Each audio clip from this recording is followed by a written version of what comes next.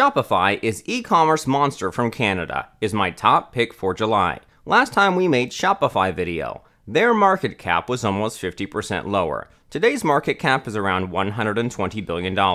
We will talk about amazing contracts and collabs Shopify made with companies from us to get to this market cap. Shares of Shopify gained 25.3% in June, according to data from S&P Global Market Intelligence.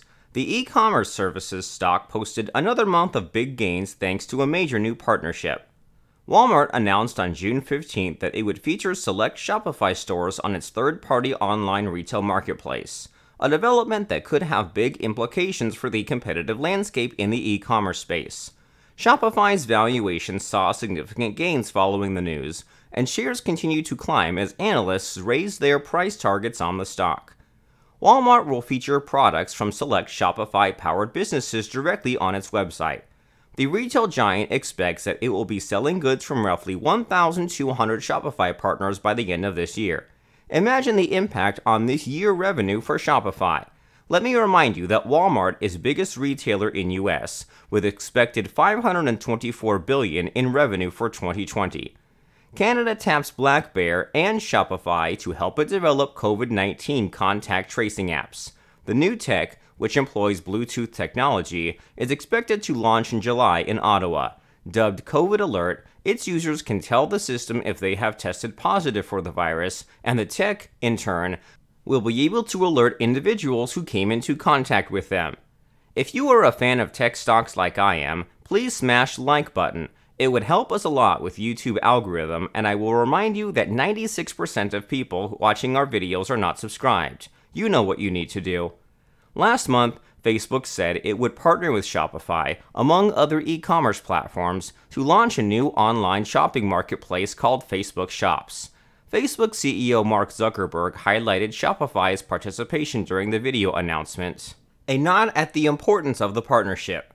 At the time, he interviewed Shopify's CEO Tobias Lütke, who said that by pairing Shopify's e-commerce capabilities and Facebook's reach and scale, we are reducing the barriers to entrepreneurship and advancing the future of commerce.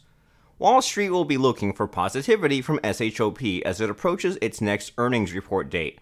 Estimate for revenue is projecting net sales of $498.22 million, up 37.64% from the year-ago period.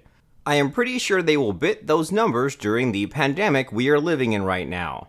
Why I think they will beat the numbers? Soon you think Shopify cannot surprise you anymore in 2020. They made a killing deal with Chipotle this time.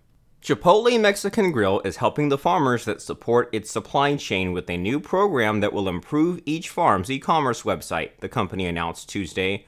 This initiative is designed to help support Chipotle's most important suppliers by developing new revenue streams and affording them additional ways to sell their products directly to consumers.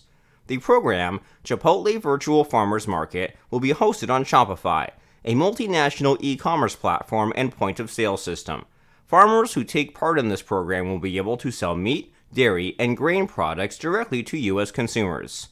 Moreover, Chipotle will pay for the hosting of these new farm websites for 2 years, which can range between $29 and $299 per month, according to Shopify's current pricing.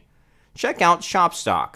Don't forget to subscribe and leave the comment if you learned something new today. Love you all. See you soon.